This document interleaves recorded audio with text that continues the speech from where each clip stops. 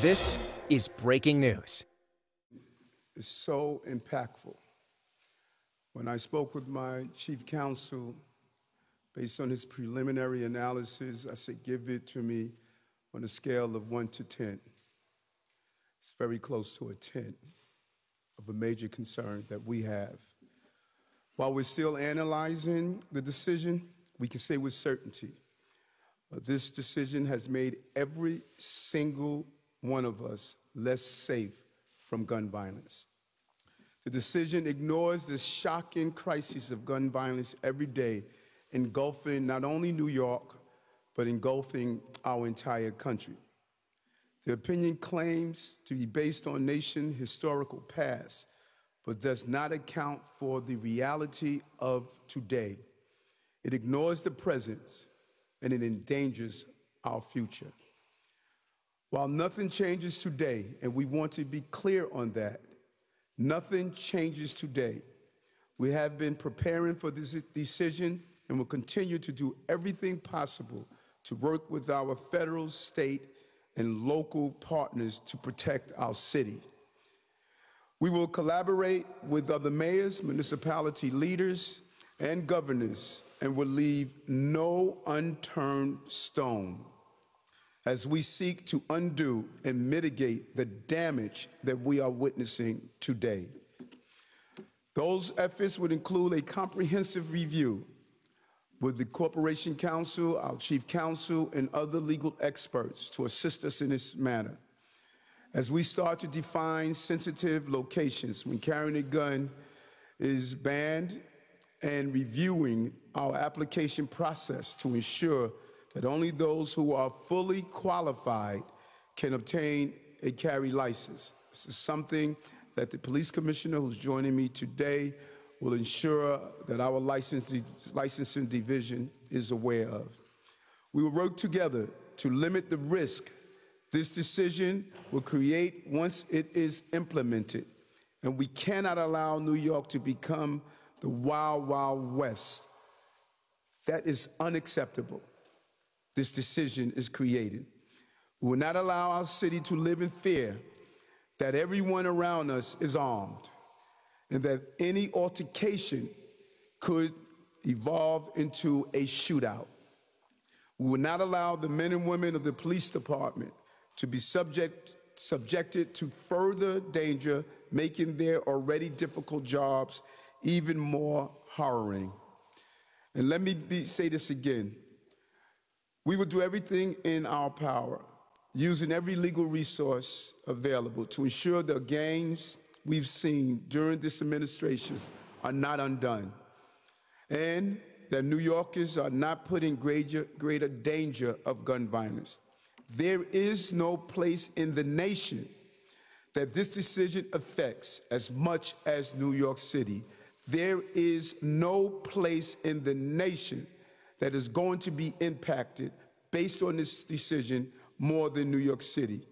There's no place in the nation that the decision affects as much as New Yorkers. And we are prepared to set an example that will lead the country of how do we fight back on this decision.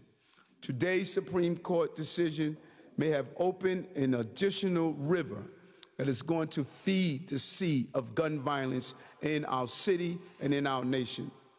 Now is the time for every elected official who cares about the safety of all Americans to come together and respond thoroughly and comprehensively to this appalling decision. Our work begins now to start saving New Yorkers and Americans. Please, Commissioner. Good afternoon. Thank you, Mr. Mayor. As the mayor said, this case has been remanded back to the lower court. So the important thing to know today is that nothing changes. If you have a premise permit, it does not automatically convert to a carry permit. If you carry a gun illegally in New York City, you will be arrested. Nothing changes today, and that's important for everyone to be aware of. When we open the universe of carry permits, it potentially brings more guns to the city of New York and to the streets of New York City, and that should concern us all. Mr. Mayor? On top of questions? Mayor, can you specify, you've spoken about the idea of sensitive areas before, is there a possibility to based on population or anything like that, determine the whole city as a sensitive area. Can you talk to us a little bit about what the process is like and give us any idea of what those risks could potentially be? Ready? We're still very much in the process of reviewing the opinion, and we obviously will, any measures that we take will be consistent with the opinion, but we are going to consider, as the mayor said, every option available, and that includes when we examine sensitive locations and figuring out how can we, in a way that will most protect New York residents of New York City to the utmost extent, how can we do so in a way that is consistent with the law and in a way that is reasoned and thoughtful in terms of the way in which we can protect those here in the city. How can we expect policing to change once this ruling takes effect? Well, I think the police commissioner made it clear, and this is so important because we saw this during the legalization of marijuana in the state. People automatically, they only read the headlines. They thought they can go out and just sell marijuana whatever they want. And the police commissioner's comment that nothing has changed. If you have a target permit, that is not a carry permit. And the thought that people may hear this ruling and believe they can openly carry, those who are legally allowed to have a permit of some sort. So we're going to send a very clear message. Number one, nothing has changed. But number two, we're going to continue our pursuit as we have removed over 3,000 illegal guns off our streets. We're going to continue to pursue that. This complicates matters. And if it's implemented, and there's still levels to it, as it was mentioned, but we are going to continue to pursue those who are carrying illegal firearms. How do you expect the permitting process will change, and do you envision a permitting process, because of this decision, will now take longer and be more deliberate? So we're evaluating our permitting process, but obviously, as the mayor stated, we'll wait and see what happens when the lower court renders a decision. But we're taking a look at our policies, our procedures, and our licensing scheme as it stands now. Mr. Mayor, the governor floated the idea of creating a restricted but shall permit regulatory scheme. Are there restrictions, requirements you'd like to see mandated that people have to meet in order to qualify for a handgun license if the city's permitting process is indeed kiboshed? Number one, we are hoping that the governor immediately calls lawmakers back to Albany. We have to look at this, and we can't wait. Lawmakers need to get back in pursuit of how we're going to analyze this decision.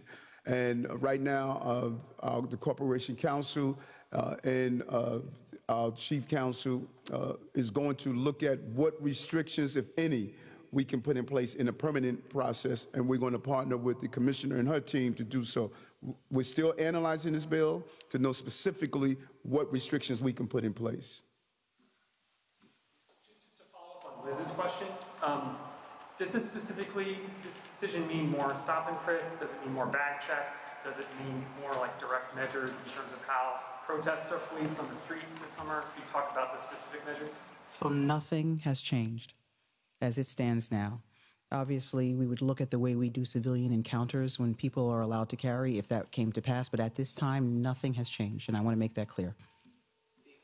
So many of the guns that are recovered now weren't obtained legally in the first place. How do you anticipate this decision will impact the flow of guns into New York, because there aren't a whole lot of legal guns here to begin with? No, it's a concern, and it's alarming.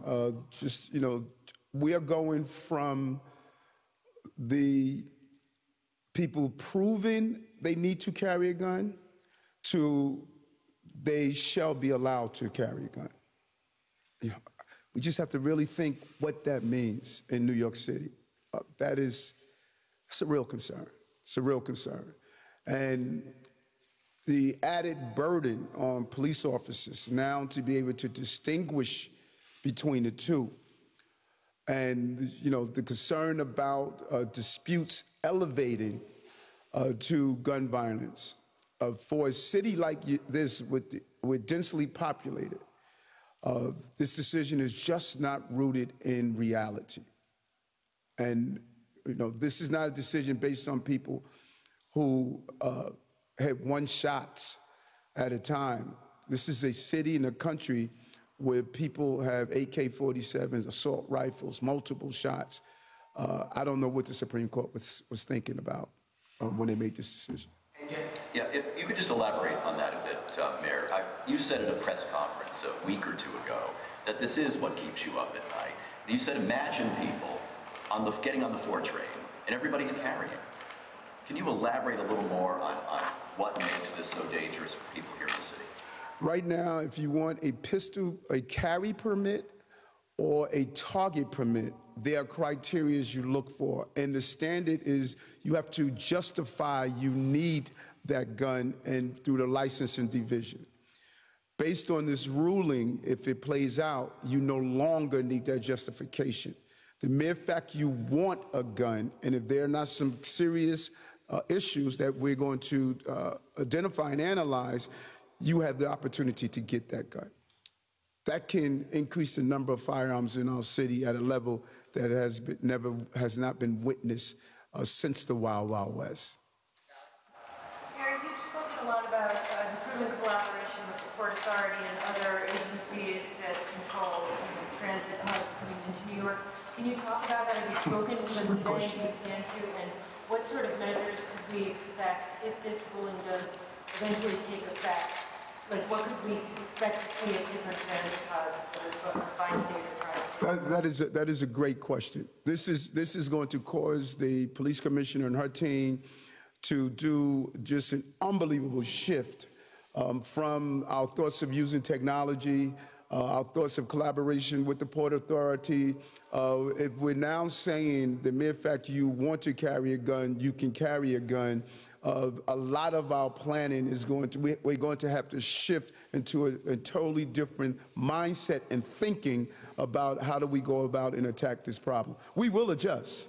You know, I want to be clear on that. Our primary role is to keep New Yorkers safe, but this is going to have a major impact in some of the strategies that we are rolling out that the Deputy Mayor of Public Safety has been looking into and what the police department has been doing. Mr. Mayor, can you go through some of the sensitive locations that you have, sort of like a wish list of what you want to make sure is just completely cut off? Second question, what would you say to somebody who's watching this and says, I have to get a gun now because I'm afraid, I don't know who's going to be carrying it now for my protection. Maybe they didn't carry one before, but I'm going to start now.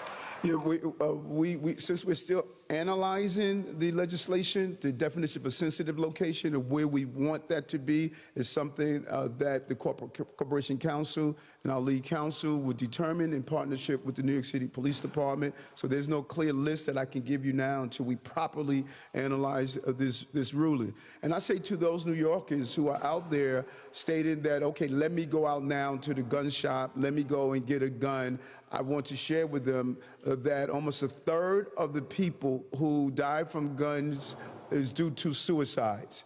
That gun inside your home, the accidental shootings with your children, the gun left accidentally unlocked up, having a gun presence in your home is heightening the risk of your family. And I'm saying to them, we don't need a society where there's an overproliferation of guns. And I'm asking them to not go into that culture of guns being everywhere.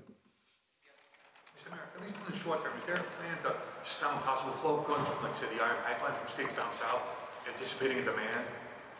Well, listen, if this ruling is implemented, the Iron Pipeline is going to be the Van Wyck, not I-95. The guns are going to be purchased here. People are going to be empowered to believe they can carry.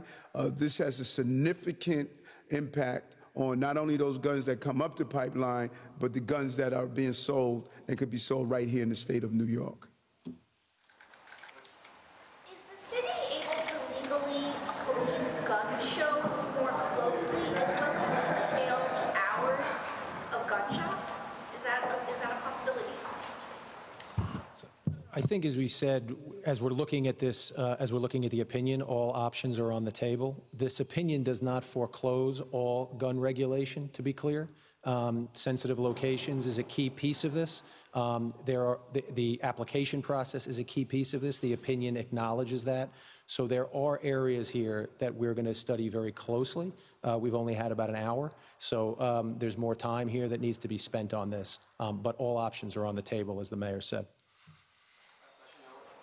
Mr. Mayor, can you talk a little bit about your time as a transit cop? In the 80s, when guns were much more frequent in the system, and we had incidences like the burning goat shooting. Do you worry we're going to have more shootings like this? Yes, right. And I think sometimes, Nolan, people don't remember that. You know, that Bernie Goetz was carrying a firearm and shot at several young men who were on the train. And if you would have looked at Bernie Goetz's profile, of my understanding, I don't see if there was a red flag. And so, you know, that anger can turn into violence. We see it all the time. And that is what we are concerned about in New York. We're a densely populated city. Millions of people use our transportation system. Traffic accidents can escalate into gunfights.